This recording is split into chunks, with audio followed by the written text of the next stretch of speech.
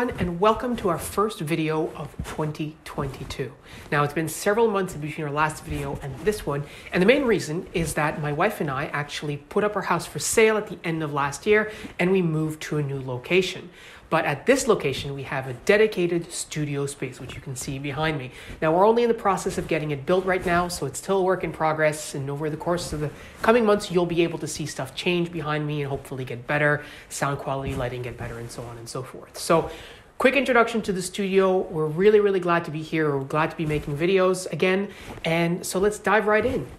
If you've been following along with our content, you'll know that somewhere towards the end of 2020, I decided to move from using a plate carrier setup to a chest rig setup.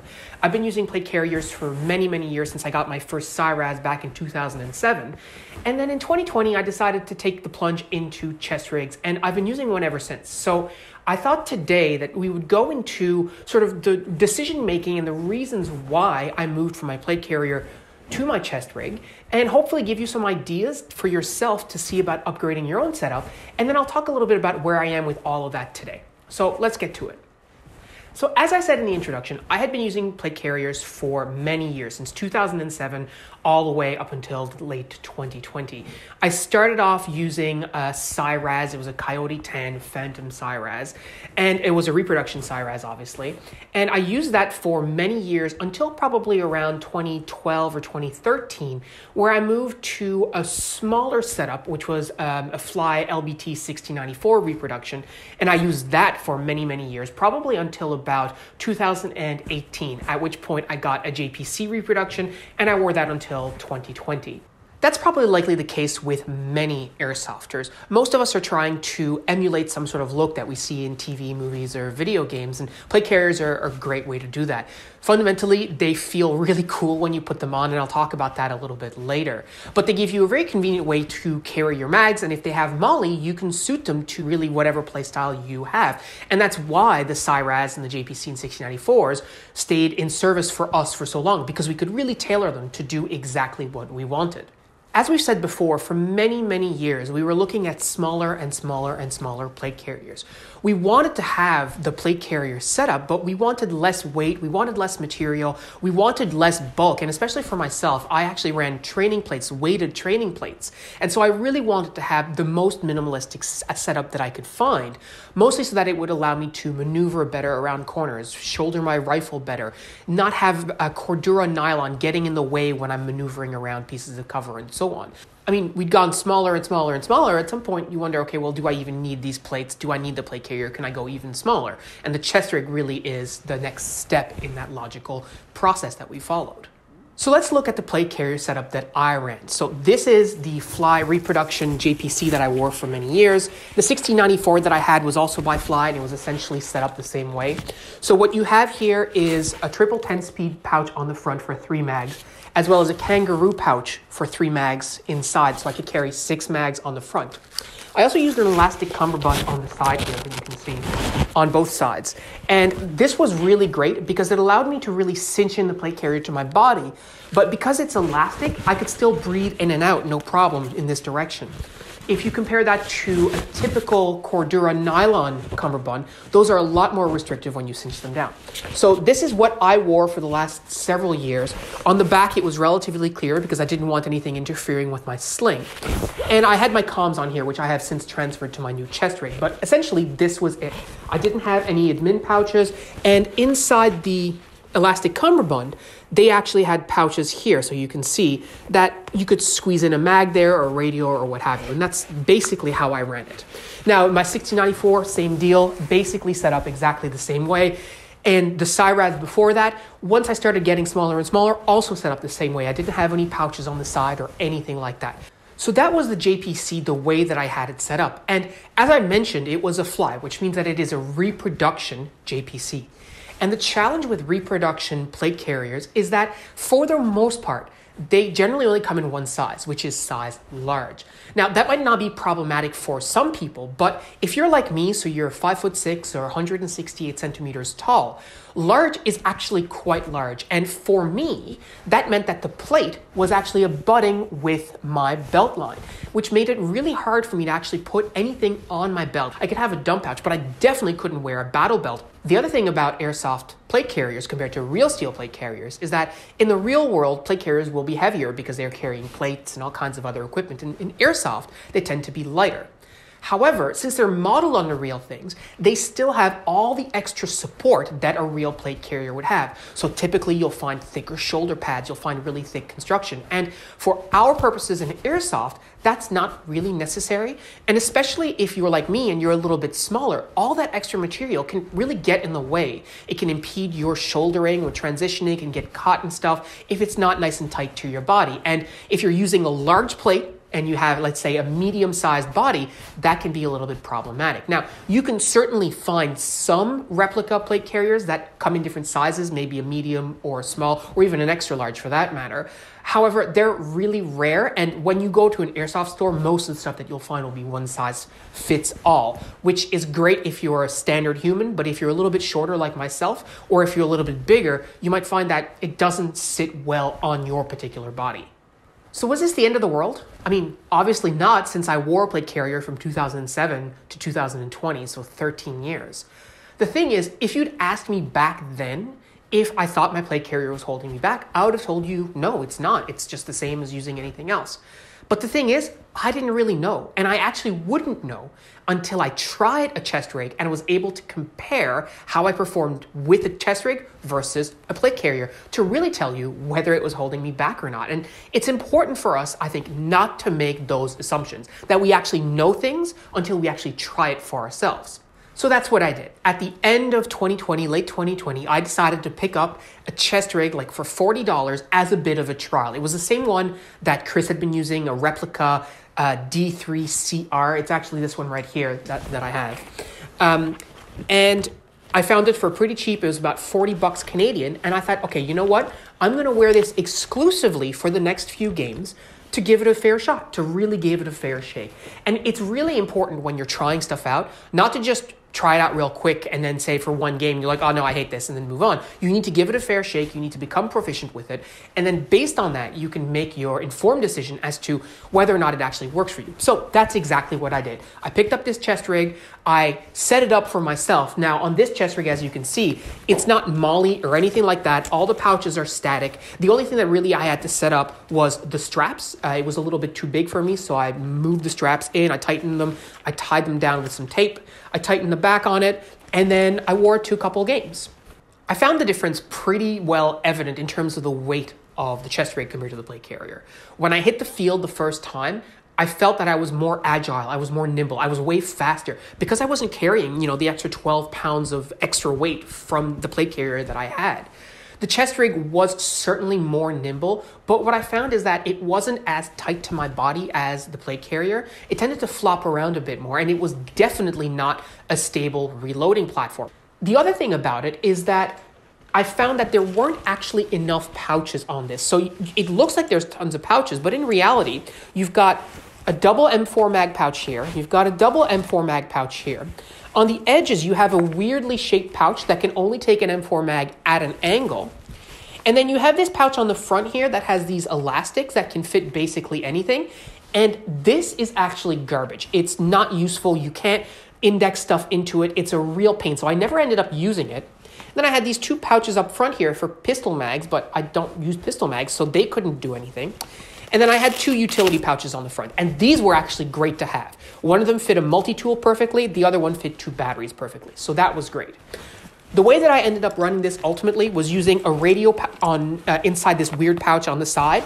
I would run 4 mags here, and I would stuff a 5th one here, and that was it. So I was carrying 5 mags compared to the 6 plus the 2 on the side sometimes that I was carrying my plate carrier. So I was having a lot fewer mags. And for those of you who are on the Discord, we joke about me shooting a lot. 5 mags is a little bit borderline for the kinds of games that we play. So I ended up using this chest rig for about 6 months. And there were some things I really liked about it. I liked the fact that it was lightweight. I liked the fact that I could carry a little bit of extra stuff on my rig instead of in my pocket. So like batteries or multi-tool or what have you. But on the flip side, I actually really didn't like how it made me objectively slower at reloading because it wasn't as stable a platform compared to my plate carrier. So I kept using it for a little while, and eventually one of the straps broke on the back, and you can actually see the stitching went. Now, I could have fixed it, but I said, you know what? There's some things that I don't like about this chest rig, I want to try and find another chest rig that will allow me to correct some of those things. And where I ended up is with a Shadow Tactical chest rig, which is here. Now, this chest rig is made by Shadow Strategic or Shadow Tactical, and they are a real steel gear manufacturer. They make gear for police and military, and also, of course, for airsoft uses, and they're not very expensive. We had been very, very impressed by the quality of their BDUs, so I know Chris and Johnny and a few other guys ended up getting Shadow Strategic trousers as well as tops, and the quality is excellent. And so I said, well, I'll give this brand a try. And this piece of kit, I was actually extremely impressed with. The quality, the construction is excellent. It's not cheap reproduction quality. It does feel really nice. And so I like this one in particular because it had 4 mags wide on the front, which means it carried 8 mags. It also has space on the side for MOLLE attachments as well as on the front. Now, I didn't want to put anything on the front because double stack mags on the front is good enough, but I figured the MOLLE on the side would be great for an additional pouch to carry my radio, a pouch to carry, utilities like we talked about before. This rig was fully adjustable. It had lots of Velcro to make the straps as tight as you want, to cinch them down so you don't have stuff flopping around when you hit the field. It also came with very thick shoulder pads, which I removed, but if you're carrying a lot of gear, especially if it's real steel gear, you're going to want to have that extra padding because these straps can sort of dig into your shoulders. But for airsoft purposes, I just ditched them and I use this. And although I am extremely impressed with this chest rig, the problem that I had is that it was too big for me. 4 mags on the front plus 2 side pouches. I really couldn't get my arms tucked in as tight as I wanted to come around corners and maneuver around cover the way that we typically like to see. And that's not a fault of this particular rig. It's not really a fault, but it's a factor of me as a human, right? So I really like this piece of kit, but it was not the right piece for me. I still have it. I think maybe for like a longer milsim game, for example, if we ever play one. But for our purposes, for like weekend skirmishes and stuff, this was really not it.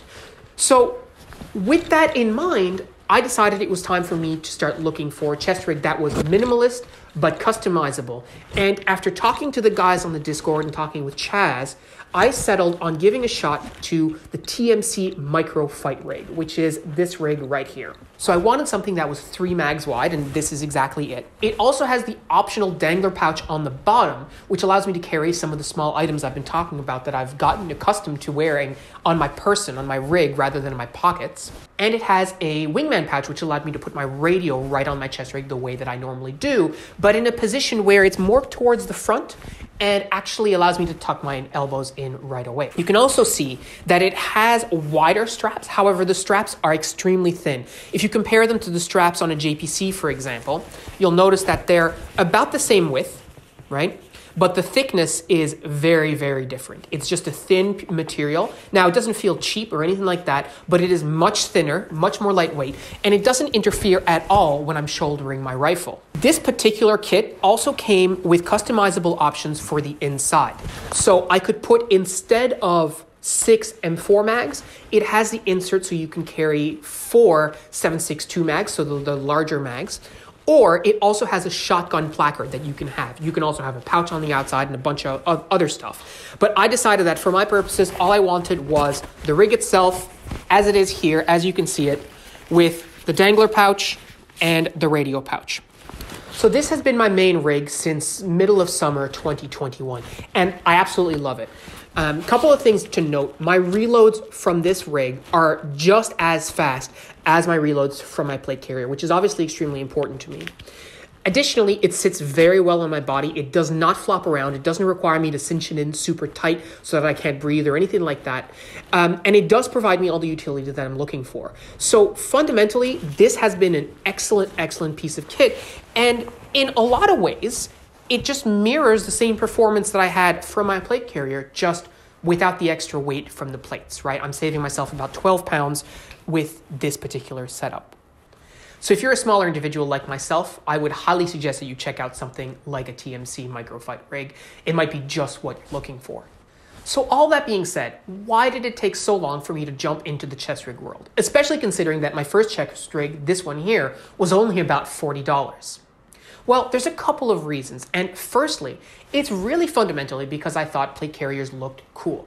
I loved the feeling of putting on my plate carrier before a game. I thought it made me feel like a badass, like a tough guy, especially because I had those training plates in there. In my mind, I was doing this little bit extra that not everybody else was doing, and it made me feel sort of special and really cool. And that might sound ridiculous, but I'm sure that resonates with a lot of us playing airsoft. I mean, we play airsoft for fun, and if putting a plate carrier on is fun for you, then that's something that you want to do. If it makes you feel cool, then that's a good feeling. You should be doing all those things.